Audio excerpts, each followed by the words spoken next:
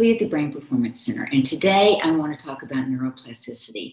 Neuroplasticity is the brain's ability to change. But first, let's talk about the brain.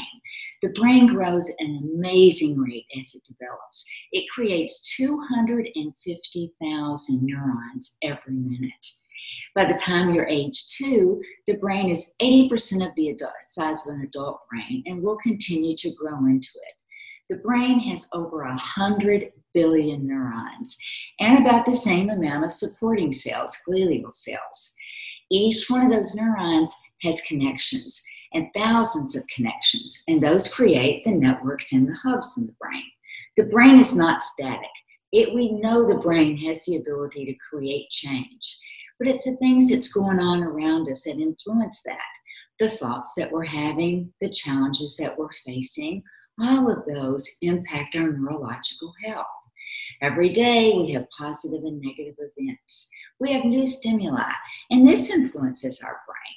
Let's say that you've decided you're going to create a new habit. You're going to learn how to play the guitar.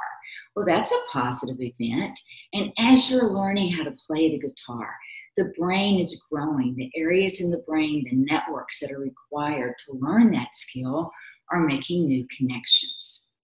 Everything you do, you don't do, how well you do it, all depends upon how your brain is wiring and firing. We've learned so much about the brain. We have 3 times more positive events every day than we do negative events. But what do we pay attention to? And what do we remember at the end of the day? If you're remembering the negative, that can create damage. Those are negative influences. We know that the brain has the ability for neurogenesis, and that's the birth of new neurons. We know that the brain has the ability for synaptogenesis. That's being able to form new connections, and that's going on all the time. But the lifestyle choices that we make, how much sleep are you getting? What's your diet like? Do you exercise? All of those things, if you're doing it right, can promote the birth of new neurons. Everything we do at the Brain Performance Center is about creating neuroplasticity, whether that's neurofeedback, neuromodulation, pulsed electromagnetic frequencies, alternating current. It's all about giving the brain the ability to change. And if you want to influence your neuroplasticity, there's some things that you can do. A real easy one is to practice mindfulness. Mindfulness will do 2 things for you. It'll increase your level of self-awareness, and 2, it'll help you stay in the moment. Don't get lost in the past, regretting what you said or what you didn't say.